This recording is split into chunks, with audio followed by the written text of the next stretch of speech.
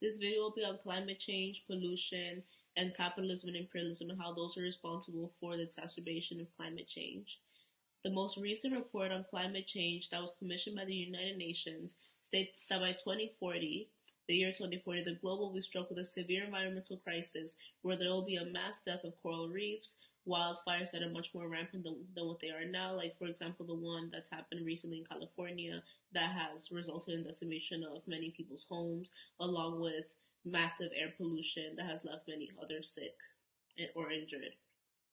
and worsen food shortages, among other issues resulting from climate change, and also from poor redistribution of resources. That when these funds and these sources aren't allocated properly, then people are left with shortage because the wealthy have expropriated almost all of their resources.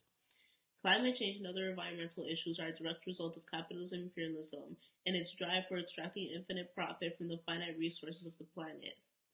Megacorporations, big businesses, and companies, and the politicians who enable them and fund them are the spearheads of the rapid deforestation, mass pollution, accumulation of plastic waste, rising sea levels, etc., that have significantly augmented in the world in the past decades until now. And one prime example of this is how in Brazil, under the Temer administration, a plot of land in 2017 in the Amazon rainforest that was the size of Denmark was appropriated in order to dedicate solely to gold mining. And on top of that, it was also reported that a group of gold miners that were approved entry into the Amazon by the Temer administration murdered several indigenous peoples in the Amazon and took pieces of their bodies as souvenirs and were bragging about it in a bar outside the Amazon.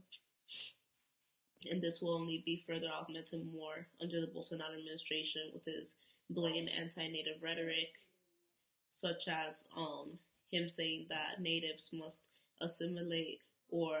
just basically die.